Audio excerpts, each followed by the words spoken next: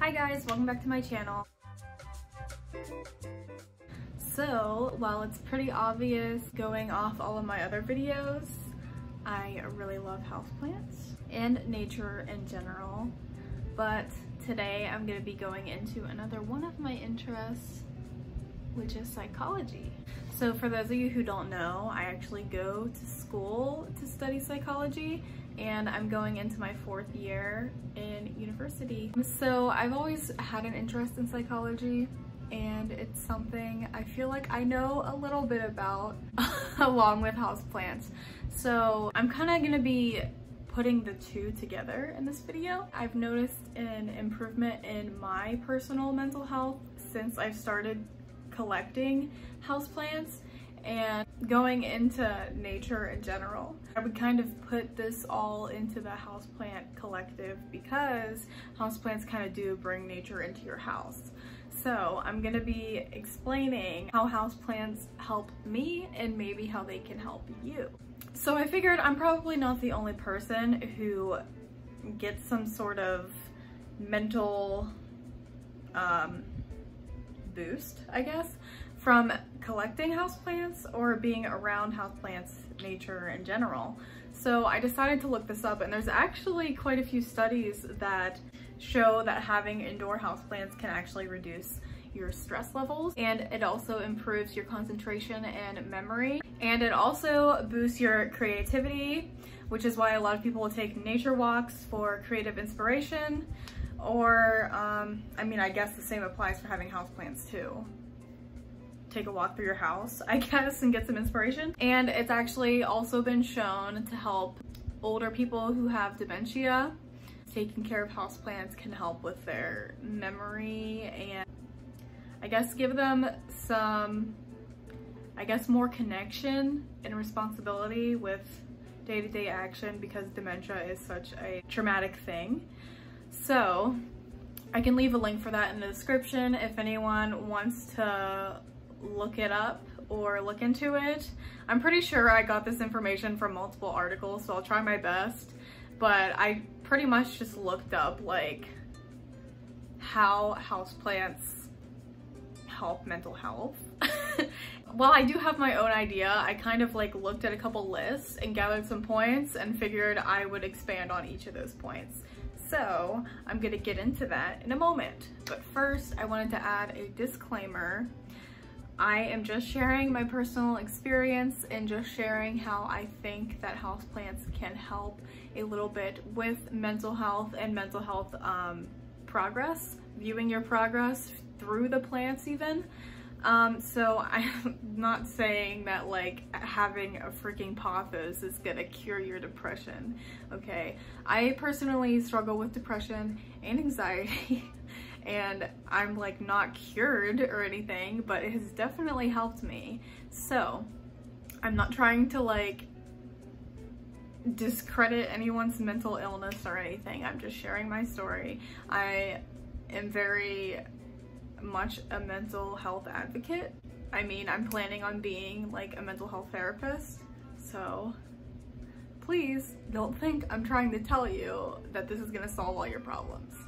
Okay, let's get into it then. Okay, so my first point is that houseplants remind you to keep moving. So when in a depressive state, getting up every day and checking your houseplants can kind of give you a sense of accomplishment for the day and allow you to get up and start getting your day moving. Even whenever you're depressed and you get up and check a couple things, that can be an accomplishment for the day, sometimes even for the week. It makes you feel nice because even doing something small can be motivating and even sometimes throw you into doing more. And it'll make you feel like you're accomplished, like you're doing something, which is always nice when you feel like you're doing nothing. Okay, so my second point is that houseplants can provide companionship. This one might sound a little strange, but houseplants do kind of provide a low expectation, I guess, companion in the room. So when you're feeling depressed and lonely, sometimes just going out and being with friends is kind of a hard thing to do. So it's always nice to have something there that doesn't expect a ton from you, but is still there with you. It's kind of like having a pet, but a pet is a lot more needy. If we kill a houseplant, it's not the end of the world, but if we kill a pet, that's not really that nice to do. So it's nice to have a plant when you're feeling lonely and you feel like something is still there with you. Okay, point number 3 is that houseplants will show you the importance in the small things. Having indoor houseplants can bring nature indoors and show you the simplicity of how just having some nature or greenery inside can really be like a mood booster, especially if you live in the city and you feel really disconnected from nature, or you don't have anything around you except for like industrial buildings. And also, houseplants are a very simple thing in the scheme of things.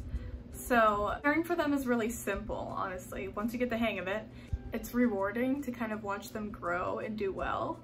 So that can kind of be a grounding experience and remind you that simple things just like water and sunlight are just like amazing. Okay, point number 4 is that they're aesthetically pleasing. Houseplants can make home feel more like home. Decorating in general can make a space feel more like your own, but having a nice plant and like a hanging pot can really make your place feel comforting and more welcoming to you, especially if you're feeling kind of down, because having something nice to look at can really make you feel better. And even if your place is like a wreck, because I know sometimes mine gets like that whenever I feel like crap, it's really nice to have something to look at that looks nice too. And having houseplants kind of gives you a nice place to wind down once you're done with like a stressful day, or maybe a day at work, or you just had a bad day and you just want to come home and chill out. And when you're proud of like your home space and like what your comforting space looks like, it will kind of automatically bring you like a sense of happiness. Okay, so point number 5 is that houseplants can serve as a lesson for teaching us how to let go. So when becoming a houseplant collector, you're destined to lose a couple along the way. Not necessarily due to anything you did. Maybe it was bugs, maybe it was your house wasn't the right environment for it, a number of things. While losing a plant that you become really attached to can be kind of sad, it can always remind you that you can try again and that you can learn from your mistakes, and that is also a lesson that we can apply to our everyday lives, which I think is really awesome, because a lot of these points from this list are points that you can translate very easily into your own life. Okay, point number 6 is that houseplants remind us of our natural human links to nature. I find this point especially useful for people who live in the city who maybe aren't able to go into nature, like I said before, or maybe you have a lot of buildings around you and you're just really in the city life. And if that's your thing, that's fine. Having houseplants in your house can kind of bring like a jungle indoors, which is really cool for a lot of reasons, because as the seasons change in the city, you don't really get to see it as much as you would if you were closer to the wood areas. So you'll be able to see how the plants acclimate to the seasons, which is also a metaphor for your own life, because as the plants have seasons, we also do. So it's cool to see yourself grow and change with them, whether that be struggling or thriving, or like falling to pieces, or growing in multiple ways. Point number 7 is that houseplants can mirror our progress. Houseplants can show us how much we're truly capable of. I was never able to keep houseplants alive, but I realized I wasn't able to keep them alive because I wasn't giving them what they needed, which reflected my personal life. And like I said before, you're destined to lose a couple plants here and there, and that's not necessarily a reflection on, your entire life. Sometimes that just happens, it's not your fault. However, I realized that whenever I was collecting houseplants, I started to really like having them around. It might sound crazy, but I feel kind of like, yes, they're alive, but they're also, I don't know, it's just kind of cool that they're alive in my house. Like, they don't say anything, they don't really do anything, but it's just cool to know that I keep all of those things alive, and it feels kind of rewarding, you know? But anyways, I realized I really liked their company, so that really motivated me to learn how to take care of them properly, which ultimately led me to taking care of myself more, because I realized that it sounds silly, but like, humans have honestly a lot in common to plants, because I mean, when you think about it, we're honestly simple beings in the way that we just survive. So whenever we're in a depressive state, you kind of just stop caring for yourself, or at least I do. I don't really care about literally anything. Like, I won't eat, I won't drink, and sometimes I don't shower for a long time. And through the process of collecting and realizing, hey, I need to get up and like check on these guys because maybe they're not looking so hot, I'm like, oh, I'm not looking so hot, or like, I'm not feeling too great. So then I kind of realized that I'm in a funk. And while obviously there's a whole process to all of this, you don't just like snap out of it or anything, but it does remind you that you need care too, which is important. Okay, and point number 8 is that houseplants can show us how powerful our actions are. So houseplants are a great way to teach responsibility by showing us that neglecting our plants will obviously cause them to decline, and taking care of them will obviously cause them to start thriving. And I think firsthand being able to see that your actions have consequences, even just on plants. This sounds like a sacrifice to plants, but no. Seeing that what you do has a consequence and how it actually affects something, I think is very healthy, because a lot of the time we don't really get to see that. Like with our words to another person, maybe we don't realize how much our words will affect someone, or maybe we don't realize what we're doing affects ourselves. And I think it's really cool that we can kind of see what we're doing will have an effect on something else, and we can see that with our own eyes and witness it. Okay, regarding this point specifically, this point is why I think having a houseplant can be really beneficial for someone who's maybe a child and wants a puppy or something, and they haven't had a larger responsibility yet. So maybe if you get them like a plant or something, or let them go to a store, it doesn't have to even be a plant, it can be something else that requires responsibility to take care of, obviously. Maybe you can get them one and see how they take care of it, and see if they are willing to put in the work and take responsibility for its life. And that can be like a really good gauge for gaining a sense of responsibility growing up. I also think this point can be good for someone struggling with mental illness, because again, it reminds us to take care of ourselves, and having something that you're responsible for can be motivating to be responsible for yourself too. And that's not me just saying like take responsibility for being like depressed or anything, because like yes, but also you can't really help that, but it does kind of give you a sense of responsibility for, I guess, how you handle things. Maybe that will motivate you in a way to get help, take care of yourself more, do things that you know will help you. Because honestly, whenever I was struggling really, really bad with depression, I didn't want to do anything. I didn't care about myself at all. And I think once I realized how damaging that was to others and other things in my life, I kind of started realizing more that I should probably do something about it, and probably start taking care of myself more as well as the things around me. Okay, and point number 9 is actually my last point, and my most important one in my opinion. So this one is that houseplants remind us that we need to care for ourselves, which is something I've been saying throughout the whole video really, but this point seems like it's really the most simple, but I think it's the most important. And this is one that I'm gonna carry with me probably when I go on to be the mental health therapist that I've been wanting to be for such a long time. I really think that having something with you, even just as simple as just a little pothos, can be really, really helpful to, you know, use it as a metaphor for yourself, really. Maybe you can find a houseplant even that kind of just relates to you. Pothos are pretty durable little guys. Maybe you are a very durable person, I guess, or maybe you need one that needs more care. I feel like that could be nice for someone who maybe is really in a dark area in their life and needs a reflection or kind of like a mirror of their self in something else that's physical here. I feel like the most dramatic plants ever are like Fittonia and Peace Lily, because they'll just like completely faint over when they need water or anything.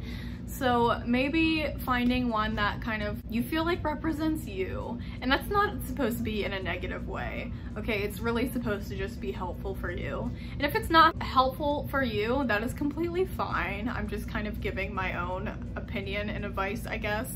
It doesn't have to be advice.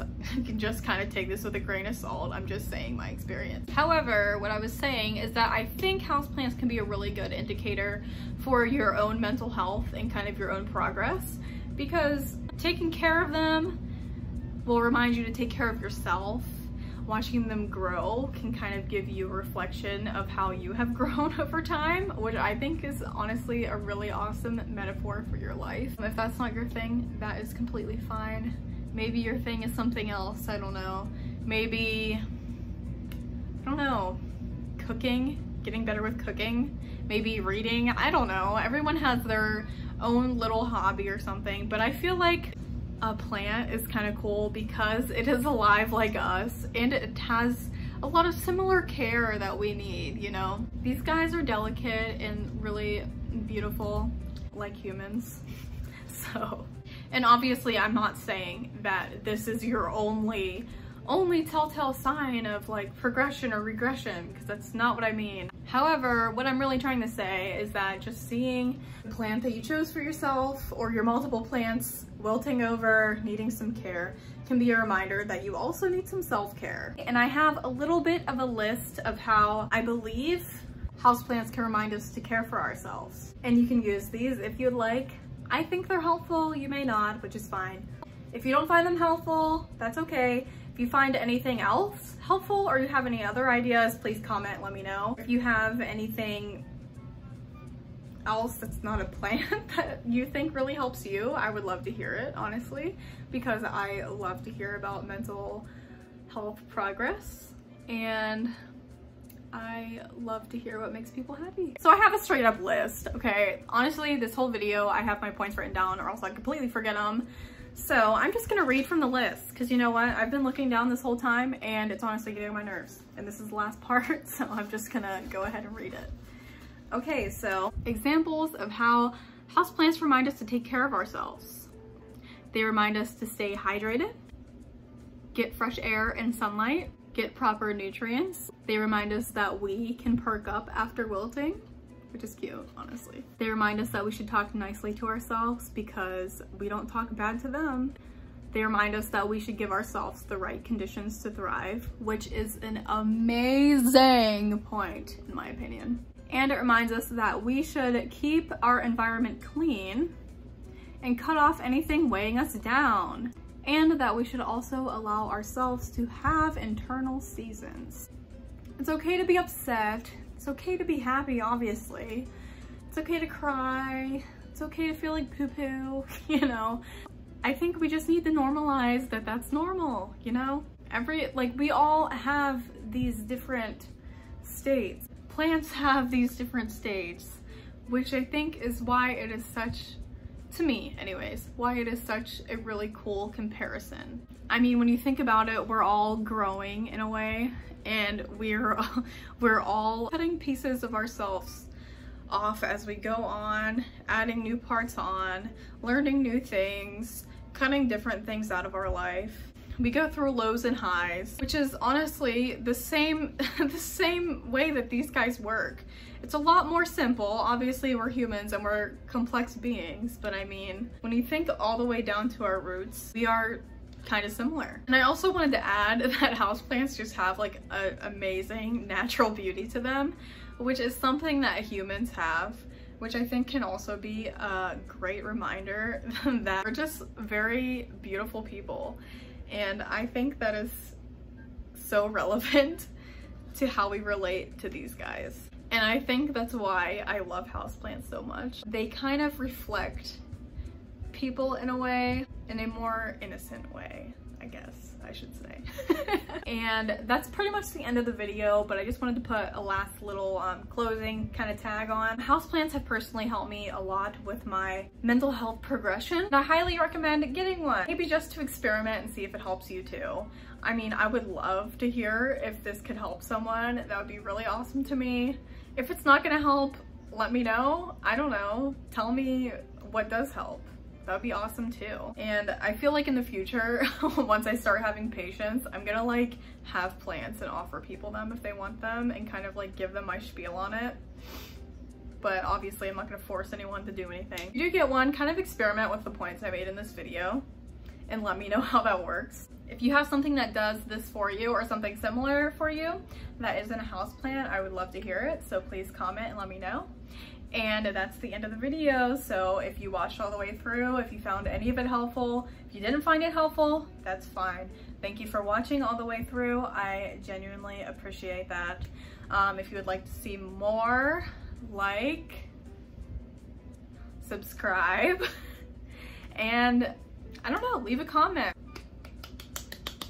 Thanks for watching. Bye.